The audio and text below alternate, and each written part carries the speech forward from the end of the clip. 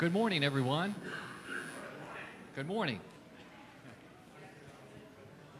Am I on? Okay. Yes.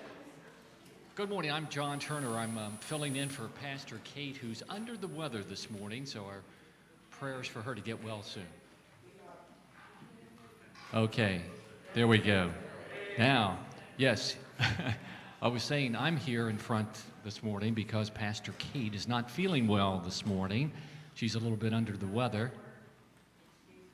So you have me this morning, and even Pastor Bill's not feeling up to par. So, but you're in good hands with the rest of the laity here that's helping out for this morning's service. So, good morning, everyone, and let me just draw your attention to some of the announcements in the bulletin. First of all, the small groups are resuming this week. And let's see, the Hype Youth Ministry is happening tonight. Yes, okay, yes. And Bill is able to speak to that. Okay. Good morning, everyone. So we're just such a close staff that we share everything alike. So Pastor Kate's sick, now I'm sick, just sharing it all over the place. We'll try not to share it with you best we can. Last Sunday, Hype Youth Ministry kicked off, had an amazing kickoff over at Mace Chapel United Methodist Church. Tonight is our first meeting of the Hype Youth Ministry at our new meeting location, which is Brightview in Mace Chapel Ridge.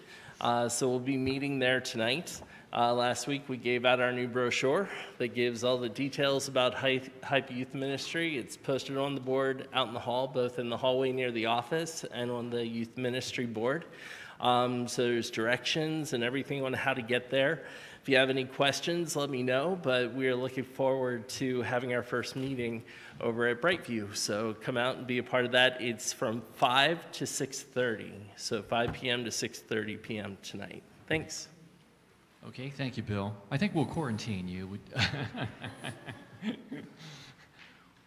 We'll give him the front pew here. So, and let's see, also on the schedule this week, besides the small groups meeting, well, actually, today after the service is a mission trip planning meeting for those just interested in hearing about what the next mission trip may be and to where.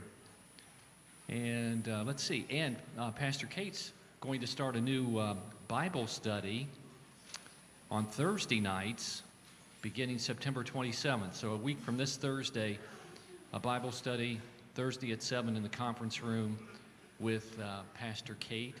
There's more information about that in your bulletin. Oh, yes, and also, remember, you should have one of the, is that purple? Purple sheets in your bulletin. If you would take the time, it's this time of year for the Staff Parish Relations Committee to evaluate our pastors and staff, and this gives you a way to do that. If you could fill this out and put it in the box, the special box at the back of the sanctuary at the end of the service, that would be much appreciated from the SPRC. Okay, does anybody else have an announcement? No other announcements from the congregation? Okay, then take a moment, stand and greet those around you and pass the peace of Christ.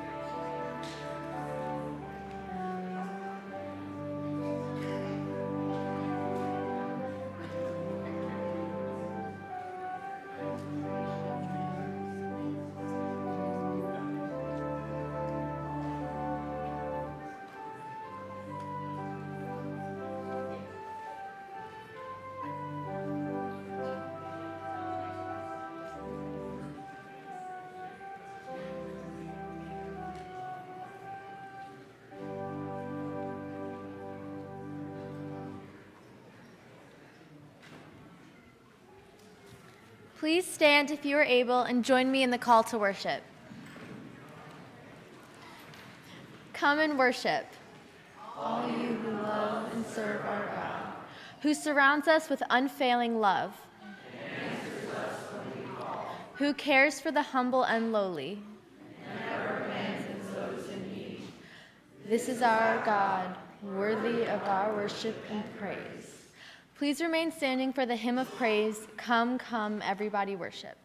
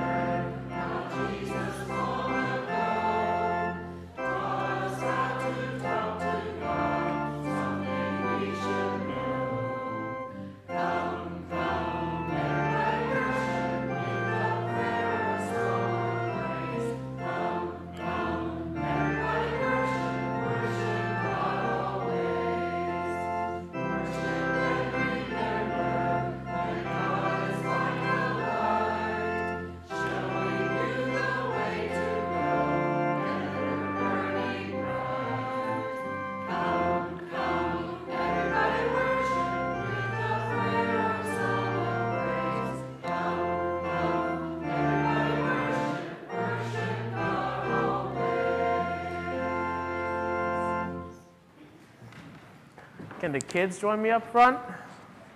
If there are children.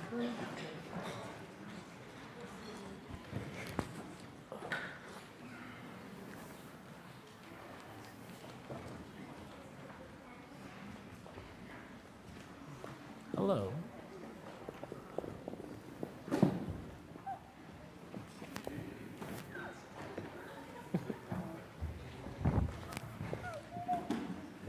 Hi, everyone.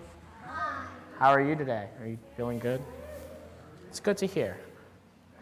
So, we've been talking a lot in church about a guy named Samuel, and he was a king in Israel.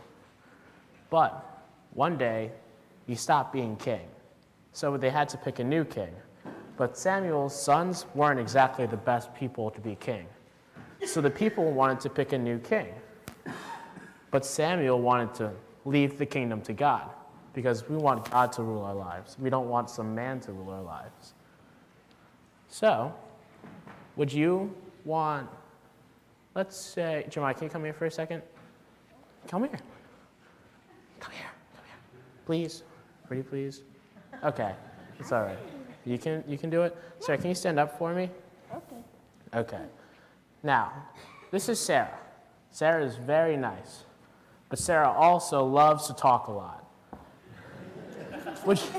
Would you want Sarah to be your king if she's always going to be talking and talking and talking and talking and talking? I won't be talking that much.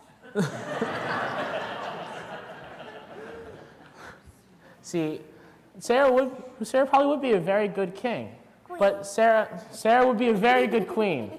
But Sarah isn't perfect. But God is perfect, which is why we want a perfect God to be our king/queen. Thank you, Sarah. You can sit down now. So I'm going to pray for us, and I want us all to remember that we have a perfect God up there, and that God can be the ruler of our lives, and we want him to be, because he's perfect. They are perfect. Okay, so bow our heads and pray. Dear Lord, we thank you that you are here for us, and we thank you that you can rule over our lives and give us direction, and that you are perfect, and that you can lead us in the right direction at any time we need it. And in your name we pray. Amen. You can walk downstairs.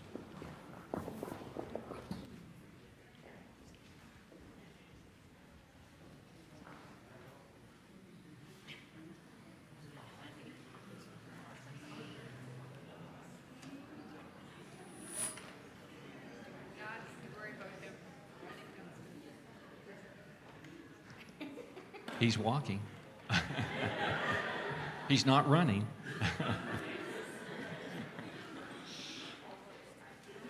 He follows directions well, Isaac.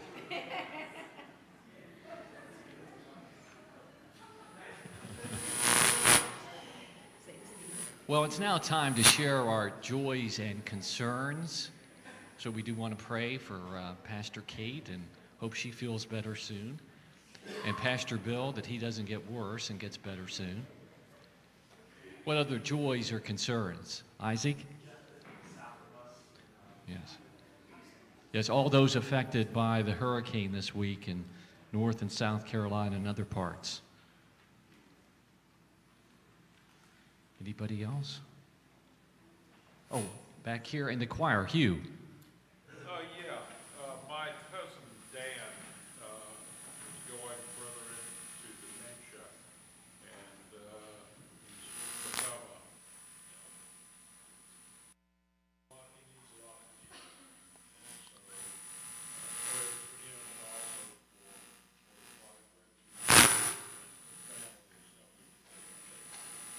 and And that's your cousin Dan, Hugh's cousin Dan, who's dealing with dementia. Prayers for him and the family surrounding him at this time. Nathan.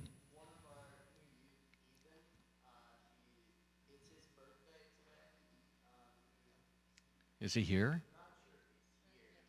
Oh, he had to leave. He was here, but.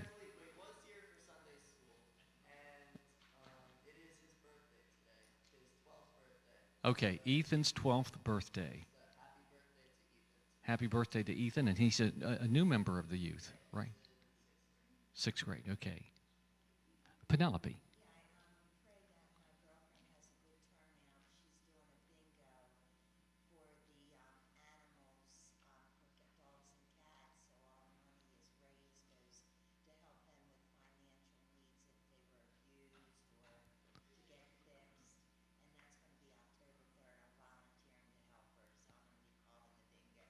Okay, prayers for the upcoming fundraiser for abused animals that Penelope's friend is holding or organizing. Okay, Timmy. Okay, Tim is having just his 5th knee surgery on Thursday, so we pray that everything will go well. And this will be the 5th and final time. Okay, Carolyn.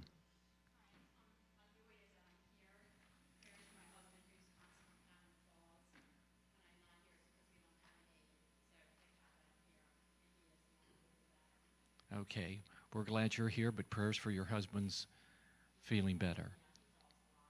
Okay, so less falling, that's good. Less falling. And let's see.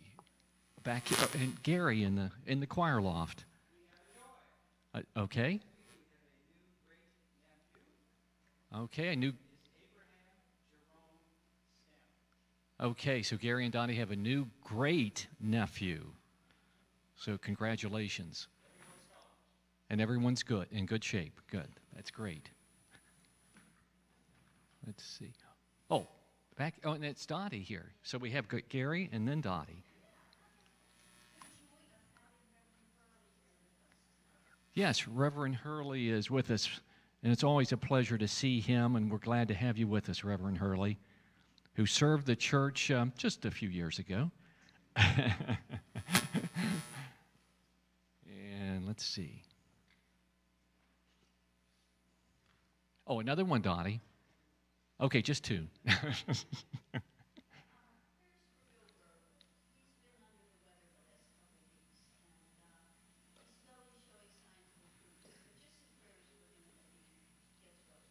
Okay, prayers for longtime member Bill Gerber, who hasn't been feeling well in recent weeks, so prayers to lift him up, to feel better. Okay, and Teresa.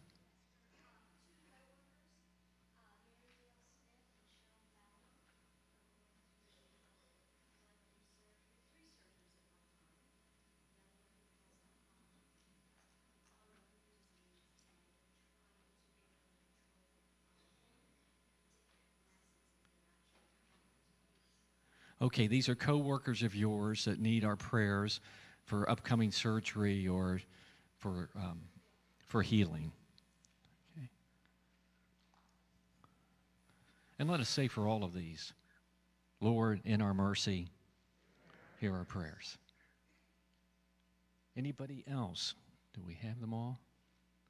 Okay, let's now raise these prayers up, those which have been spoken and those unsaid here in a few moments of silent prayer.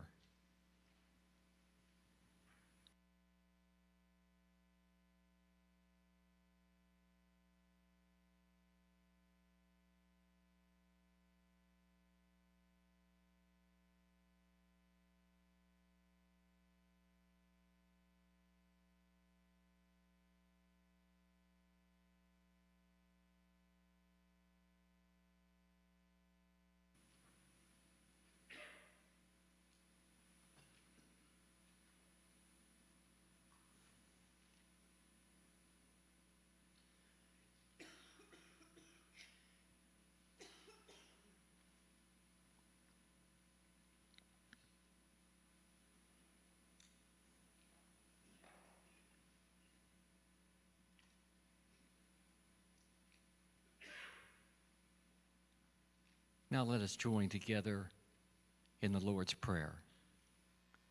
Our Father, which art in heaven, hallowed be thy name. Thy kingdom come, thy will be done, on earth as it is in heaven. Give us this day our daily bread, and forgive us our trespasses, as we forgive those that trespass against us. And lead us not into temptation, but deliver us from evil. For thine is the kingdom, the power, and the glory forever and ever. Amen.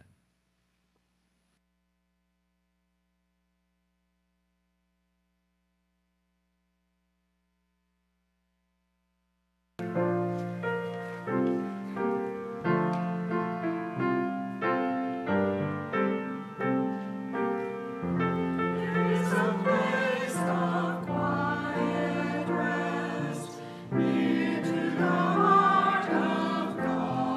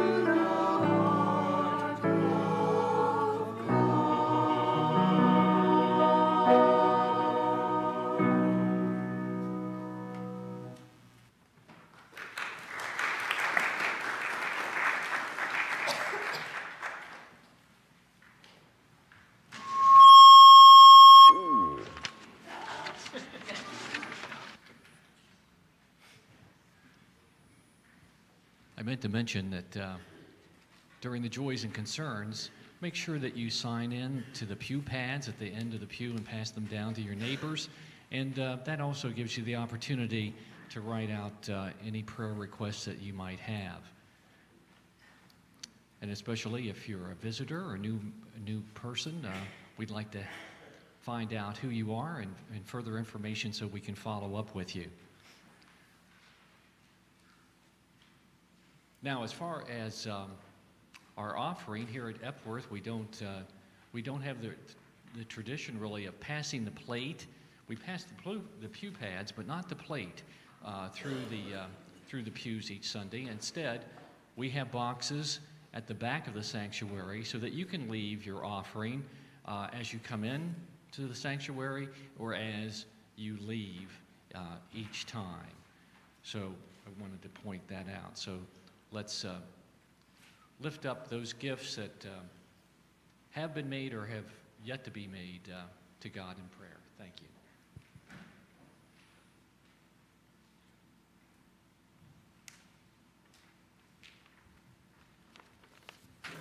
The first scripture reading today comes from 1 Samuel 8, 4 through 20.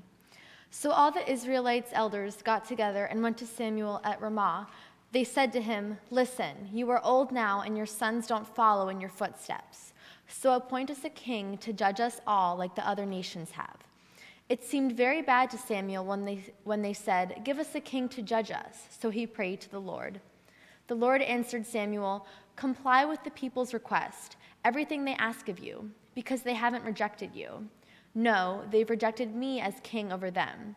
They are doing to you only what they've been doing to me from the day I brought them out of Egypt to this very minute, abandoning me and worshiping other gods. So comply with their request, but give them a clear warning, telling them how the king will rule over them."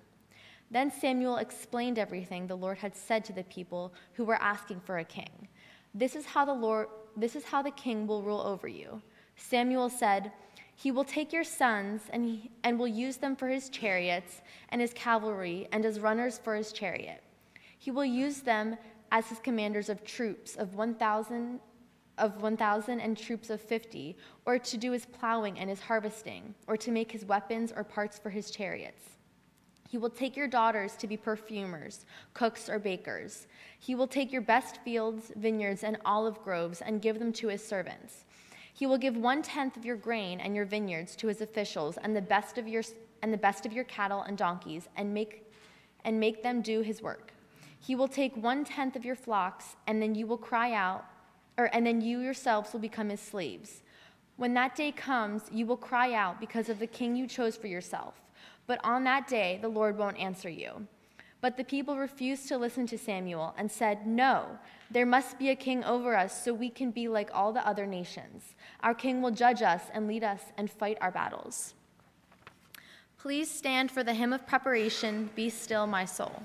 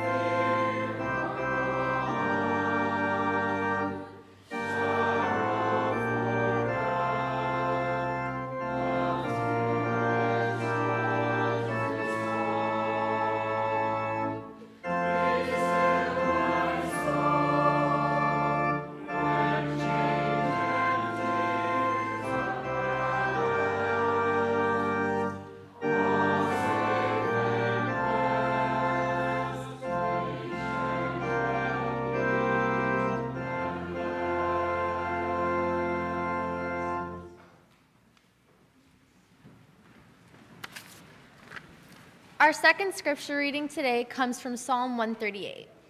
I give thanks to you with all my heart, Lord. I sing your praise before all other gods. I bow toward your holy temple and thank your name for your loyal love and faithfulness, because you have made your name and word greater than everything else. On the day I cried out, you answered me. You encouraged me with inner strength. Let all the earth's rulers give thanks to you, Lord, when they hear what you say. Let them sing about the Lord's ways, because the Lord's glory is so great. Even though the Lord is high, he can still see the lowly, but God keeps his distance from the arrogant. Whenever I am in deep trouble, you make me live again. You send your power against my enemy's wrath. You save me with your strong hand. The Lord will do all this for my sake. Your faithful love lasts forever, Lord. Don't let go of what your hands have made.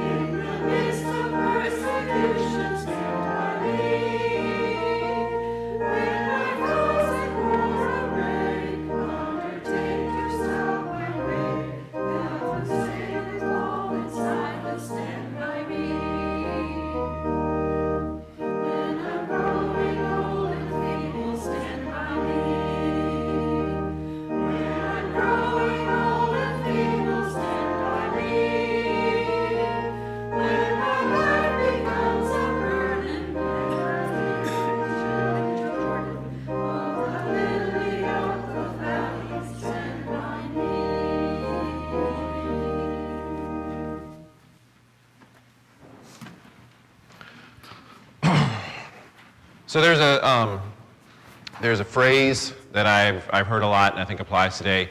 The phrase is seize the 167. It means that there's 168 hours in a week and church is only one of those hours.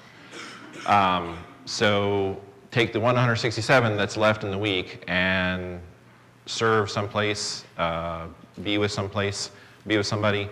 Especially I think it applies to today because we don't know day by day what we're going to be doing, where we're going to be going.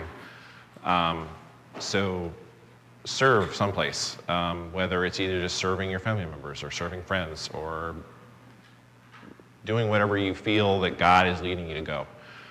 With that, we dismiss and go out and, like I said, seize the 167. In Jesus' name, we pray.